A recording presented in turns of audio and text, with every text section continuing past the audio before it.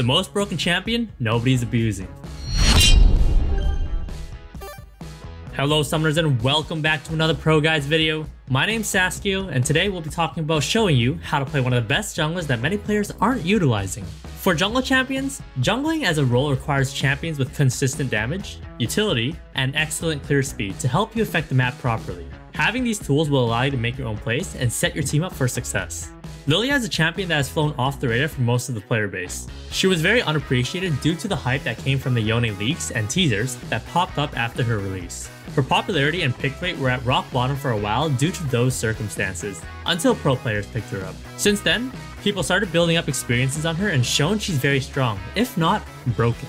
Now, why should you play Lilia? You should play Lilia because over the last week, she's been starting to gain traction in solo queue and professional play in almost every region. Lilia is a very strong champion, but she has a different playstyle in comparison to the other junglers. One thing she has in common with Graves and Italy, by the way the two most commonly picked junglers right now, is that she's a champion with excellent clear. Having an excellent clear speed as a jungler gives you the flexibility in your pathing. Similar to how Acel has his system with the stars to do damage, Lilia has to play around her mobility and short cooldowns. She must use her ability to weave in and out to do maximum amounts of damage. She's not someone you can all-in with unless you have the ultimate available. She's a very rage-inducing champion to play against because she builds like a bruiser but is still able to output so much damage against squishies and especially against tanks. If you enjoy League because of finding enjoyment from tilting your enemies, Lilia is a great choice for you. In the LPL, JDG Kanavi picked her up on her debut week versus OMG into Trundle and Lee Sin and found great success with the pick. This is one of the first instances of people seeing Lilia in general, and inspired other players to try her out because Kanavi is currently regarded as one of the best junglers in the world. Even in the NALCS, FlyQuest started off their set against Cloud9 in the playoffs with an overwhelming win with Santorin's Lilia by abusing the potential of her level 1 strength. FlyQuest planned out strategic invades to stop C9 Blabber from playing the early game. This tilting game led to Cloud9 banning Lilia for the last 3 games of the set. Let's talk about tips on how to increase your success rate with Lilia. To be able to execute on Lilia, you'll need to have an understanding of when to draft Lilia to fit your team comp. Doing so can enable you to do shocking things to your opponents. Lilia is very effective against melees and immobile melee characters, especially tanks. Tanks will not be able to do much to a Lilia. An example of a tank that struggles into Lilia is Volibear. Volibear is a very popular champion in this meta, but Volibear can never duel a Lilia one-on-one. Lilia will always kite Volibear, while putting out a lot of damage, especially after she has Leandres. Volibear is just helpless unless his lanes are stronger and can follow up on his CC. With her Q's passive, Lilia can ramp up movement speed with ease, allowing her to go in and out of fights. Although she has her strengths against tankier immobile champions, she struggles when the enemy team has long range or point and click abilities to lock her down and poke her. Lilia is a low range champion. She only has a little bit of range with her Swirl Seed and her ultimate to set up engagements. Stacking her Q's passive is crucial in fights, and as a result of her low range, she won't be able to stack her movement speed passive effectively against ranged champions. She's susceptible to being kited, but if she plays around her Q passive, she'll be able to alleviate those weaknesses. At times, playing as Lilia will feel clunky only because she has her own ultimate to set up the W. It's a slow ability and hard to land without CC. It's like the third Q on Aatrox in terms of damage and speed. The ability is primarily used for clear, but if you're able to draft Lilia into a team comp with CC, examples being Galio, Ashe, TF, Volibear, Nautilus, or basically any CC, you'll enable yourself to play more aggressively with your plays. You want to draft Lilia into tankier compositions with low range. Having an effective draft will already set you up for success. Now that we've ran through why and how to draft Lilia, let's optimize our runes and item builds by looking at the most popular builds. For Lilia's runes in the jungle, most players like to take Phase Rush and Dark Harvest. Phase Rush allows you to accomplish your goals of stacking your passive and chasing your targets with ease because it's really easy to activate for Lilia. It can also be used as a tool to disengage, re-engage, and just overall really annoying for people to deal with for an already mobile champion. Some players don't think Phase Rush is valuable to have on Lilia because she already has so much mobility in her kit, so Dark Harvest is the alternative keystone that people like on Lilia. Dark Harvest is really snowbally rune, as you can proc it multiple times in a fight. It's a slow starting rune, but you can really be deadly if you pick up early kills. It can proc on Lilia's Swirl Seed, and even from Dream Dust, which can lead to some kills that you don't expect. For Lilia top players, Conquer and Arcane Comet fit her a lot more. Conquer helps in long trades, especially against melees, and it's very easy to stack as Lilia. Arcane Comet is good against ranged and helps your poke immensely. It will proc on your Dream Dust, and later in the game, it'll have a lower cooldown to proc multiple times in a fight.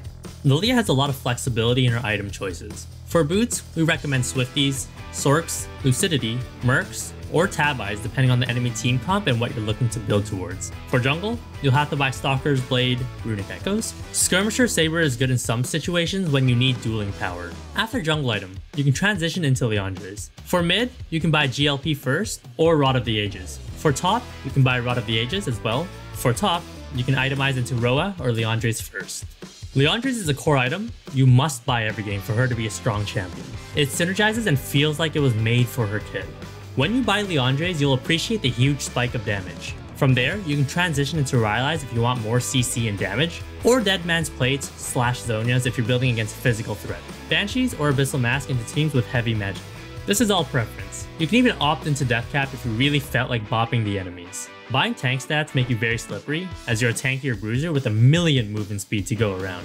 For Lilia's jungle clears, she's not a champion that is meant to affect the map early. Her full clear is very quick, even without a leash. Look to full clear consistently. You can start from either side, blue to Gromp, to Wolves, to Raptors, to Red, to Krugs, or Red to Krugs, to Raptors, to Wolves, to Blue, then to Gromp. Pro tip, Lilia is a champion that can start Raptors without losing too much clear speed. When starting Raptors, it will give your laners flexibility on what they want to do, while hiding your pathing from the enemy team. A clear that's very good when you're looking to avoid contesting scuttles is to do Raptors, Red, Golems, Reset, and buy a Darksteel or Machete. From there, you can go to Blue, Gromp, Wolves, Raptors, then Golems. This will allow you to keep up in farm, while not losing too much when you can't contest Scuttle, because your team drafted Cassid in mid or no priority. Just make sure you have a ward on Blue if you want to try this clear. Now that we've gone through her setups, let's get into her gameplay and show why she's the most dominant in a VOD review, FlyQuest Santorin in the jungle role, since it's the most commonly played role for Lilia. Santorin plans to start the enemy Raptors. We talked about how easy it is for Lilia to start Raptors, but this is a common pathing that is done by Kayn players. They like to take the enemy Raptors starting Q and soloing them, and then running over to Smite Red when the enemy is finishing the buff, as most players don't use Smite for their first camp. With the help of bot lane, Santorin is able to pick up Blabber's Raptors and Red to start the game with an enormous lead. Santorin communicates to his mid laner to get priority so he can punish the flashless Blabber at the enemy Blue. He knows that Blabber will be here due to the level 1 start and Solo's ward. Due to this play, the game is heavily in favor of the Lilia pick due to the early game planning of FlyQuest. FlyQuest is able to contest due to their lead when normally it would be harder, and they pick up a free skirmish win. Look how annoying Lilia is for the enemy team to deal with. She's so slippery while doing consistent damage. Although he dies at the end of the play, it shows a lot of potential on what this champion can accomplish. Now let's reiterate how Santorin had success on Lilia. FlyQuest planned a level 1 due to the strength of Lilia's Raptor clear, and the strength of the bot lane matchup at level 1 as well. They punished C9 for not respecting their late invade. They then denied Blabber his blue buff because he blue flashed from the invade. Those two early plays looked small initially, but it has a lot of communication and careful planning. It shut down Blabber, not allowing him to hit the level 6 power spike in a timely manner on Nocturne. After those two plays, Santorin paths efficiently to farm the most amount of camps and secures many objectives to set up FlyQuest to scale with their composition to close out the game. Similar to the last game, Dirax's Piosic tried to do the Raptor start as well with Evelynn. He's able to secure the big Raptor away but doesn't clear the whole camp, so he doesn't start the game level 2. Neither jungler develops a lead from this level 1. Let's see how T1 Cuz approaches the game from here. T1 Cuz does his Raptors for level 2 and immediately looks to invade. He knows that Evelynn used Smite level 1 and didn't hit level 2, so he'll take a bit longer because he won't have Smite to clear the blue buff. He steals the enemy Raptors and abuses the flashless Evelynn. Due to the level 1 and how he punished Evelynn, he's able to counter jungle Evelynn's camps, his own camps, and secure dragons. He has such an immense lead due to the early circumstances and how efficient his pathing was. T1 opts into a 4v5 fight against DRX, and the fight is played well with the Ashe, Nautilus, and Lilia utility used to set up for the Akali to clean up the fight. Although they lose the fight, it's expected due to being behind in numbers. This is an example of one of the weaknesses of Lilia. Even with tenacity, she's so short range and is susceptible to being CC'd and instantly died in the fight before being able to use her ultimate. Here's a salty runback of the last fight at Dragon, but this time, Lilia is able to get a lot of damage in with her Swirl Seed and Blooming Blows. She's able to do so much consistent damage in this fight while disengaging and re-engaging. This is how you want to play Lilia. within lethal range. Throughout the game, something consistent Cuz does is shown in this fight as he uses Lilia's Lilting Lullaby as a pick tool to initiate fights with Swirl Seed. He does it in this fight as well, and doesn't greed for the carries with his ultimate. He understands his limits very well and puts himself in a situation to succeed.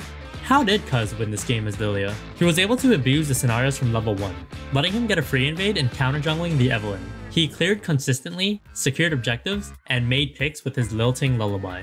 Now those replays were from pro play, which is normally more reserved and passive in comparison to solo queue. Let's check out a solo queue VOD of JDG Kanavi's approach to Lilia. Kanavi stacks his Q passive on Crab, and is able to follow up his top laner skirmish to save him. Even after the gank, he keeps his stack up on minions, which allows him to style on the Karthus and avoid all his damage to eventually pick up 3 kills by surprise. This is without items. Just wait until he spends his gold. Because of Nimbus Cloak and Flash interaction, Kanavi is able to keep his distance from the melee assassin that is Talon, and wait out his abilities and is able to chase him down with his Phase Rush. Just look at how fast this champion can move around the jungle. She can clear very quickly while being able to go to lanes to counter gank if it's needed. Look at how much damage Kanavi puts out here. This is just from his Liandry's item spike. This shows the emphasis on why Liandry's is a core item. He kills Karthus with Dream Dust and Liandry's. Talon is not having a great time. Lilia is too tanky for him and does too much damage to him. Lilia is too mobile for him to run away once they engage in combat. Although this replay showcased primarily mechanics, it's a good indicator of the peak of the champion's potential, and what experienced players can do with the champion. This champion is still relatively new, and there's much more potential for Lilia players. That will conclude it for our Lilia rundown for today. Make sure to hit that like, comment, and subscribe button to help us out. Also, let us know if this video helped. Make sure to check out our new VOD review coaching system to help analyze what you're missing to take your gameplay to the next level.